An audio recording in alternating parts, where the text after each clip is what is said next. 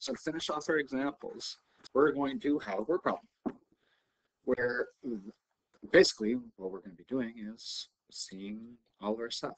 So we're going to use our quadratic formula. So I'm just going to write that down. X equals negative b plus or minus the square root of b squared minus 4ac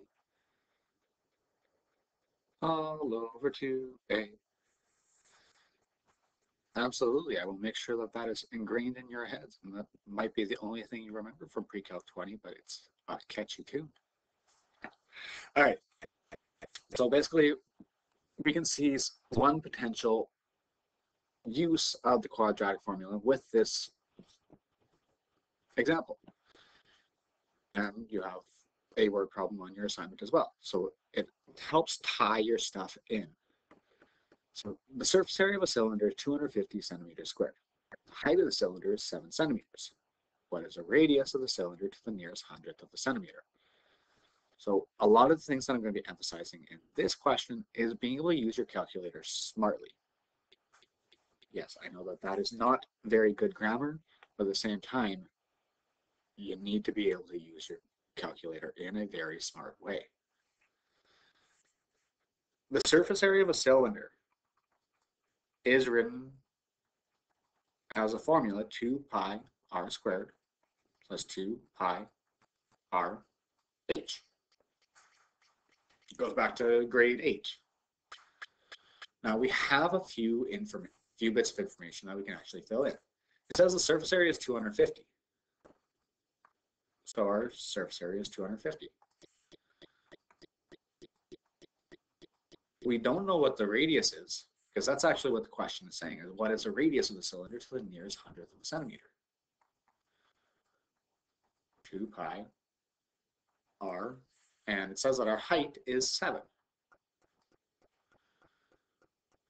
In order for us to use the quadratic formula, we need to have one side equal to 0. So I'm going to subtract 250 over. At the same time that I'm going to do that, I'm going to make my life a little bit easier and simplify a few things. Well, actually only one thing. But 2 times pi times the radius squared. Plus, if we were to take this 7 and multiply it by 2 pi, it would actually be 14 pi. 2 pi times 7 is 14 pi. Subtract 250. Now what we have is we actually have our equation in standard form.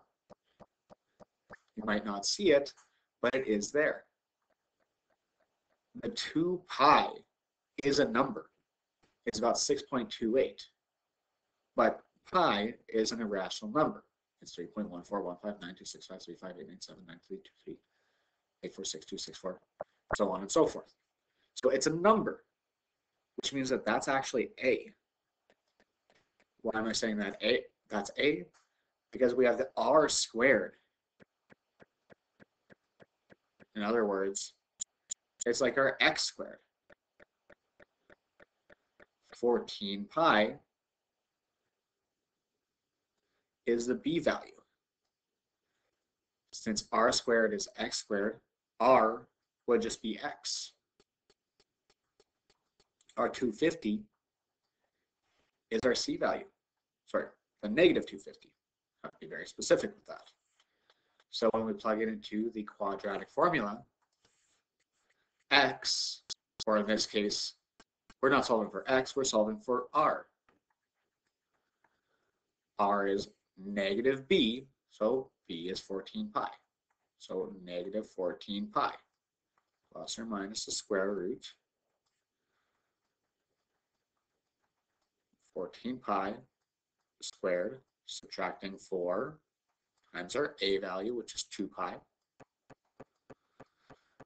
times by our c, which is negative 250.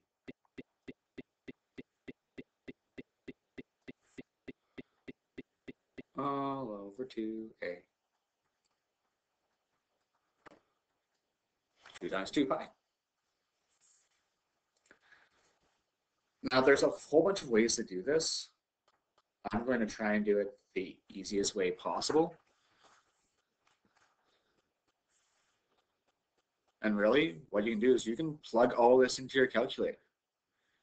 You just have to be careful that what you type into your calculator, 14 pi plus the square root, 14 pi squared, subtracting 4 times 2 pi times negative 250 all over 2 times 2 pi.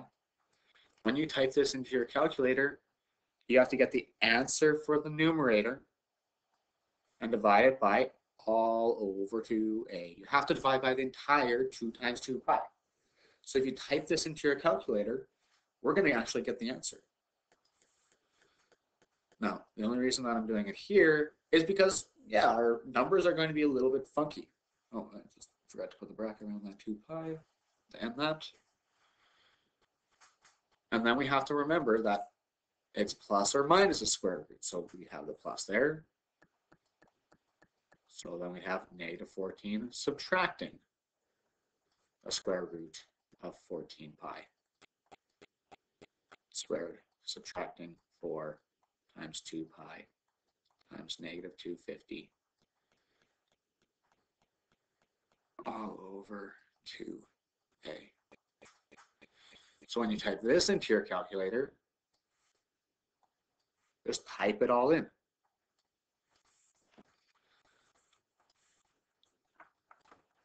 So if I were to type this in with the right amount of brackets, negative 14 pi plus second square root, make sure I square my 14 pi, or 250. Again, when I type into my calculator, I get the answer to the numerator as one thing first.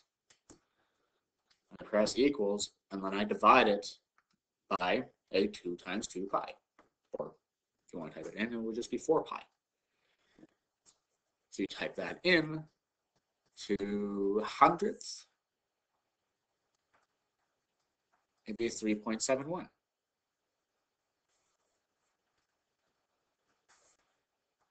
If we type in negative 14 pi subtract, so since I have the x2s, I can go straight up into my calculator and I can just change that plus 2 subtraction.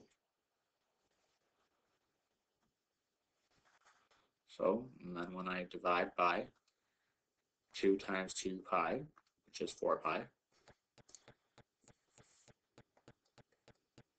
get negative 10.71.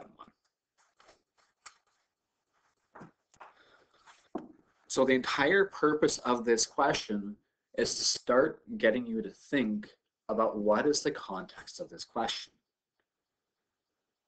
This question is asking what is the radius of this cylinder.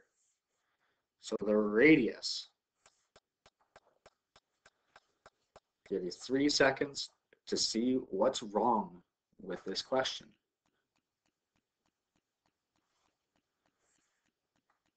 If you said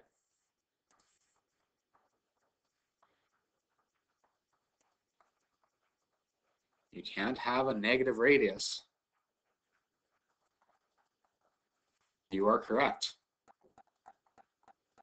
The radius cannot be negative 10.71, in this case, to be centimeters. But if you were to type into your calculator 2 times pi times 3.71 squared plus 2 times pi times 3.1 times 7, you will get dang close to 250. So the entire purpose of this question is just to start getting you to think critically of what is this question asking. And it's asking for the radius. Now that's all that I need you to remember and do, so you can keep on working on your assignment.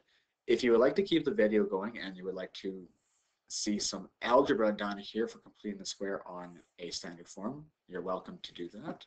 If you want to stop the recording right now and just keep on working, that's fine. So if you want to stop it, Great. This is not something that's going to be on a test or anything. It's just well, I'll say it's something fun to do. All right. So if we're still here, completing the square, which means I have to factor out the a value from the x squared and the x term. Now I'm going to put my work a little bit over to the left. So I factor the a out. I'd be left with an x squared plus b over ax.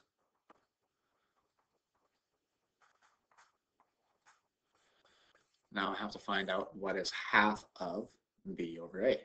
So that would be the same as b over a times 1/2, which is b over 2a.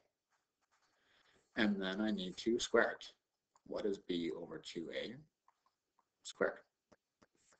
Well, it would be a b squared over 4a squared.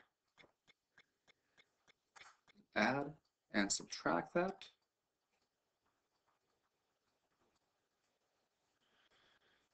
Then we factor these first three terms. This would become an x plus b over 2a squared, subtracting a b squared over 4a squared.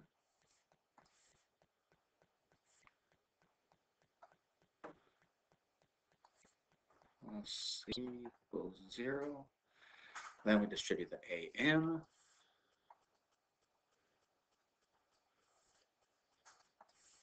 So we have a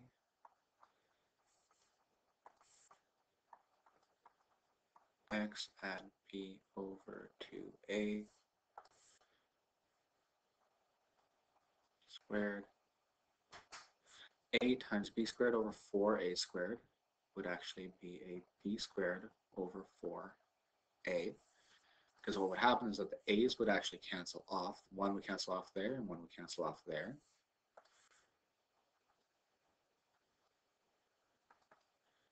Then I would need to get a common denominator here in order to add it.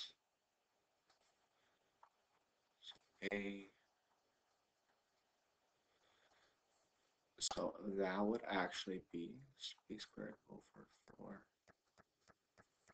4a. Up there, plus b over 2a. To get a common denominator of 4a, I need to multiply this one by a 4a over 4a. So I get a 4ac over 4a. And now that these are the same,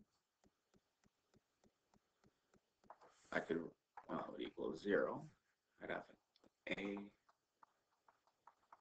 x plus b over 2a squared. Since they're common denominator, I just have to subtract. So this is a little bit of some cheating.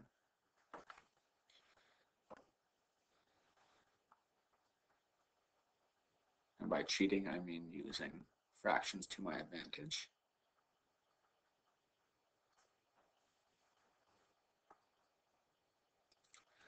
That will be the square completed.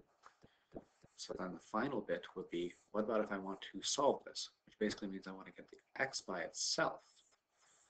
So my next step would be to add and subtract this over. So since this is long story short, we need to get over all of this. In order to get over all of that, I'd have to add a b squared and subtract a 4 times a times c. So that would actually be a b squared subtracting 4 ac, and it'd be all over 4a.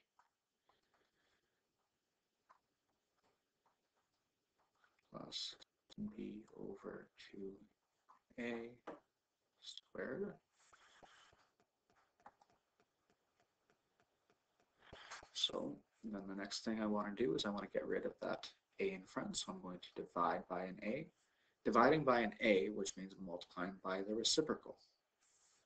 So this would actually be b squared, subtracting 4ac, all over a 4a squared. And it would equal the x plus b over 2a squared. Now we're going to take the square root. When we take the square root, we take the square root of the top and take the square root of the bottom. The square root of the top, b squared, subtracting 4ac. Square root of the bottom, square root of 4a squared would be a 2a. But we took the square root, which means that we have to take the positive and the negative of it, plus b over 2a.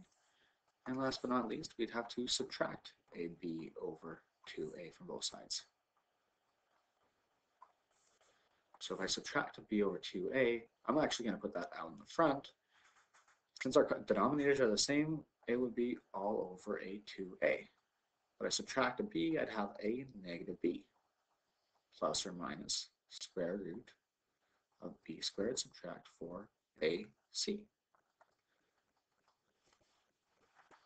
So if you're still here, what we've done is we've actually just used algebra and completed the square, solved it, and long story short, this is how the quadratic formula was made.